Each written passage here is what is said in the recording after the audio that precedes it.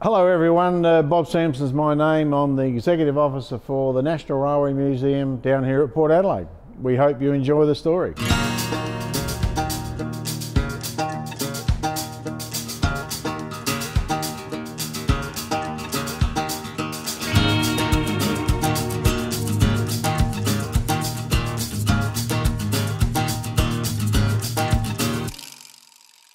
There is something like 100 different exhibits here at the Railway Museum, and some of my favourites include diesel number 900 Lady Norrie. That was designed and built at the Islington Railway Workshops and was the first mainline diesel to enter service in Australia in 1951.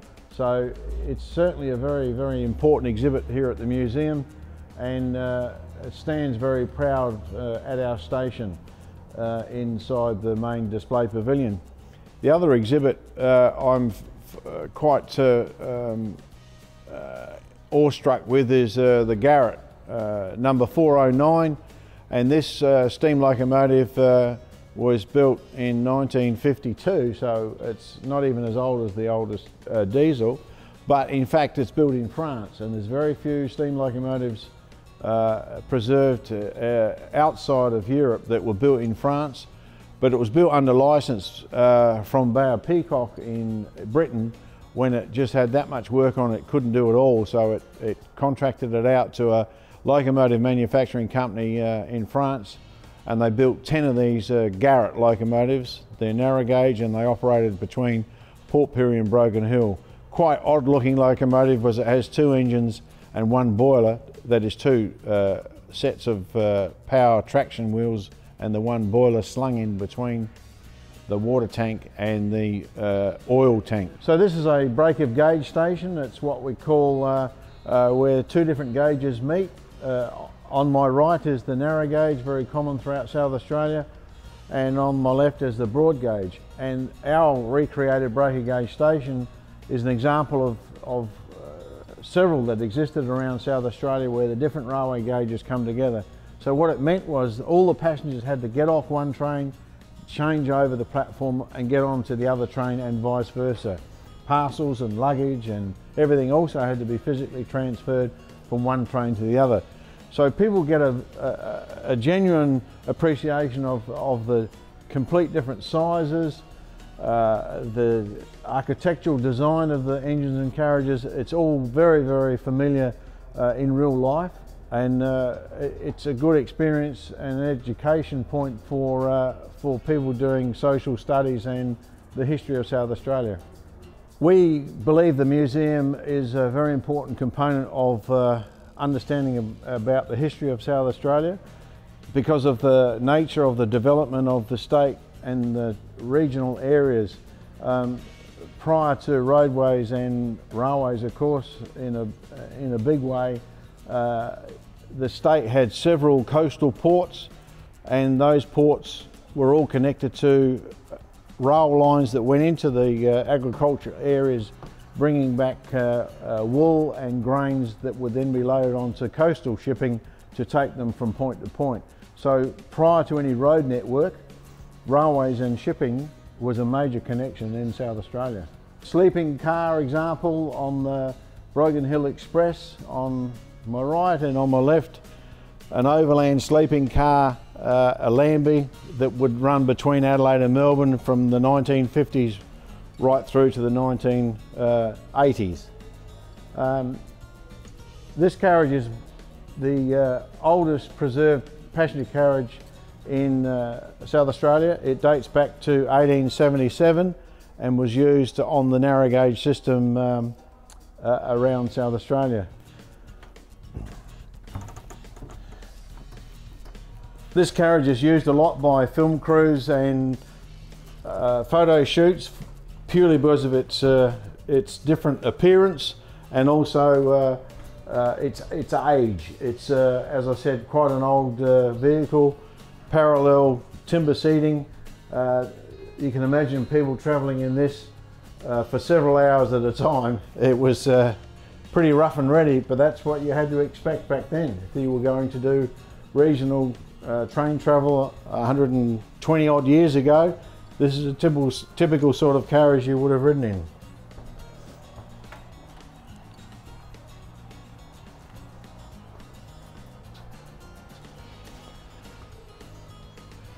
More collection, of course. We have various steam locomotives from, again, around the narrow gauge system.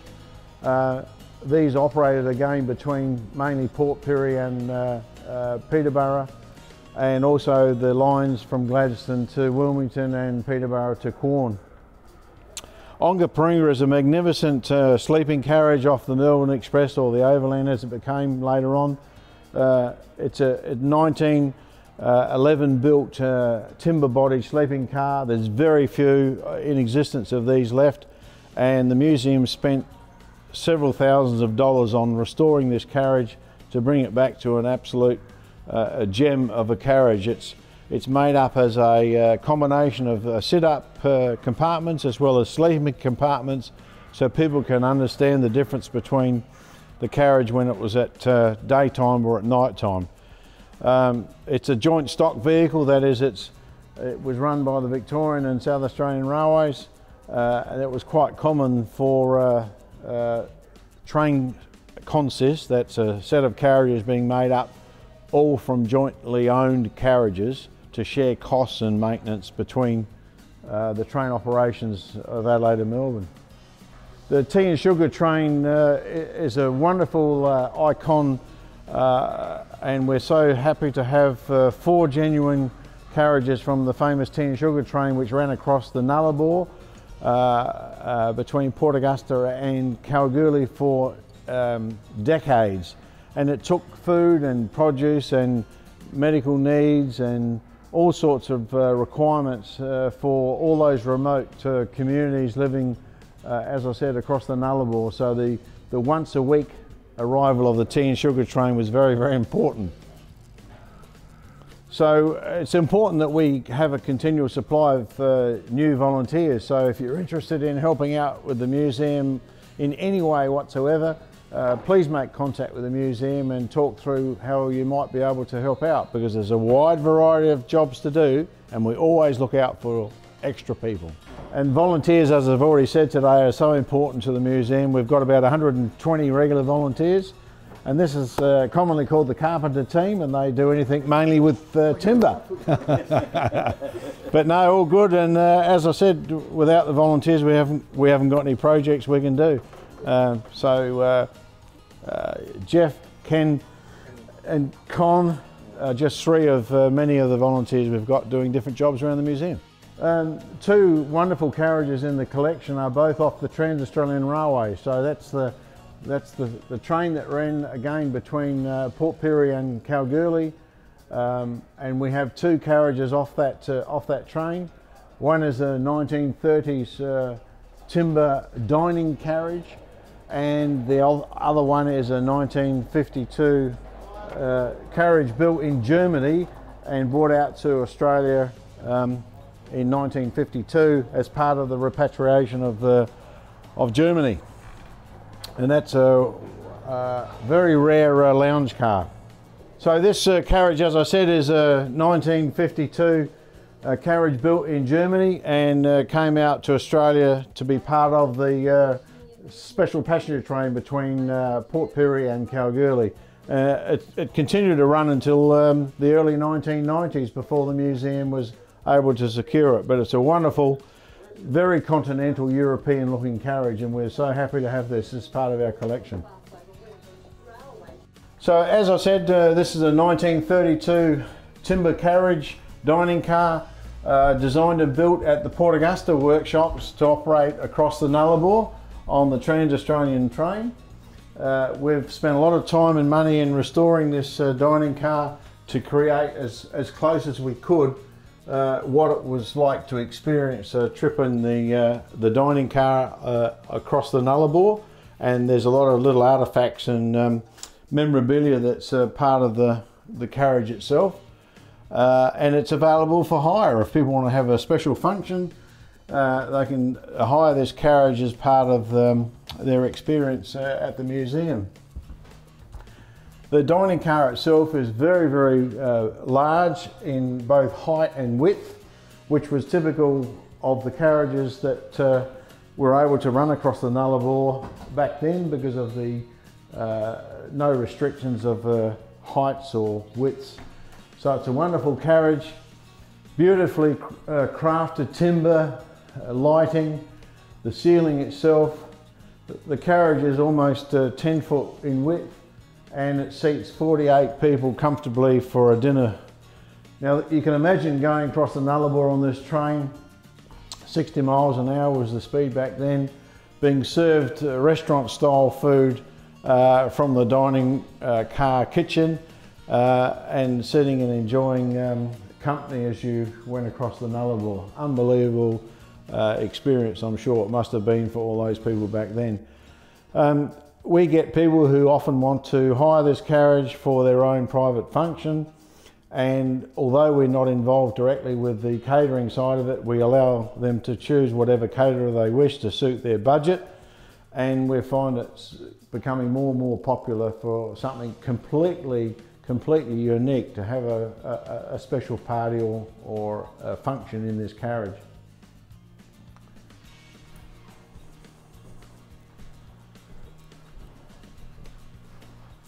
Just a small selection of the old crockery that was used on the train back then.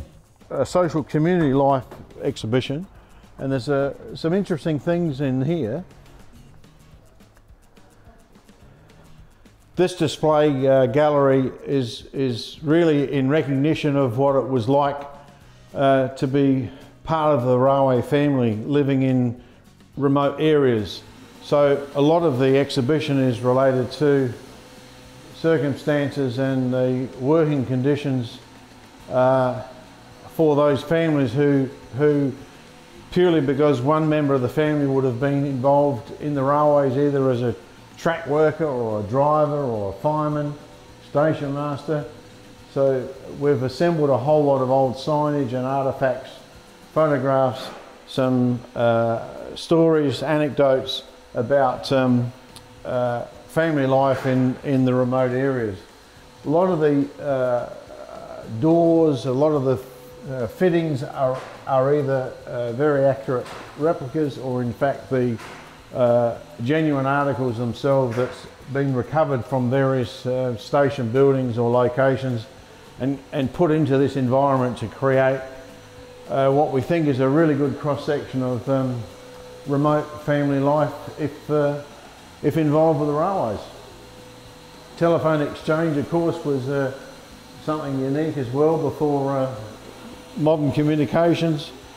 A bit of a recognition of the workshops being converted into wartime effort, and a wonderful tricycle which was a method of transport for various track layers to go from location to location. One of the highlights, particularly for children at the Railway Museum, is this huge permanent model railway. It's one of the largest permanent model railway setups in Adelaide, and it was built by, again, volunteer model railway enthusiasts and represents a bit of South Australian countryside. There's various scenes depicting bushfires or country towns, and it's very well laid out, and as I said, has lots of examples of different railway scenes around the state. There's quite a bit of interest in the types of trains that are actually operated on the layout, and they are changed over from time to time. So any repeat visitation, they won't see the same train running on each visit. One of the interesting debates when building the model railway is they finally decided that they would create a nighttime storm feel in one of the corners. So a part of the model railway is this nighttime with lightning effects at a port. So it's not designed after any specific port, but Port Adelaide does come to mind. But the silos, of course, are a little bit further away in reality. But we just think that the nighttime lightning scenes really worthwhile. The kids certainly love it. We're really pleased to have a facility as large as this, but it is so important because to run this museum and to operate all the trains we do, that's the small ones as well as the full-size ones, there's a lot of work to be done, and we need the facilities and the room to do it. As you can see, we've got a selection of what we call 457mm gauge steam and diesel locomotives that all need repairing. There's boiler work, there's bogie work, bearings, there's all sorts of different jobs. This locomotive we've been working on now for 10 years, and this is the one named after Len May. So Len will be operating, we hope, down on the Semaphore Railway by the end of the year, and it's certainly going to be very impressive to have such a large diesel locomotive operating down at Semaphore. Our little favourite blue steam engine, a lot of kids call it Thomas, but this locomotive has been operating at the museum now since we opened in 1988. Again, it was designed and built by the volunteers at the museum, and has been operating, as I said, for over 30 years now, and it's certainly a popular exhibit. Carriage repairs, everything is maintained here at the museum because there's nowhere to go and buy this stuff. You have to maintain it yourself. Manufacturing sleepers as well to correct the gauge so they're suitable for our own narrow gauge railway. Just work everywhere. Bogie frame overhaul. Our full-size steam locomotive Perron, as I said, it's 101 years old. It's one of the oldest steam locomotives still in service in Australia, and of course Perron, the name comes from a World War I battle in France, and again that ties in with our French-built steam locomotive we have. Whole array of different machinery that's all needed to undertake work at the museum, because without the volunteers and without the machinery and facilities we can't do anything, so it's so important.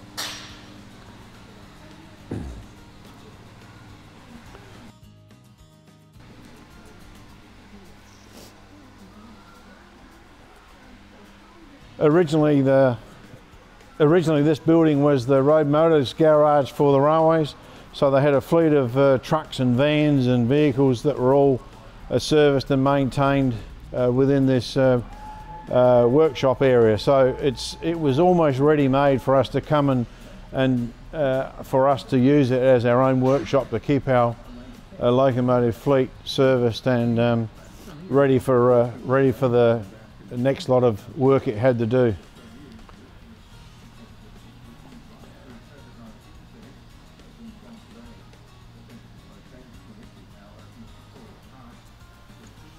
People would not have any idea the extent of the work that happens in there, but we have to do it. You know, without a facility like that to keep all the trains maintained, we just can't do it. So it's very important to us. It's, again, National Railway Museum.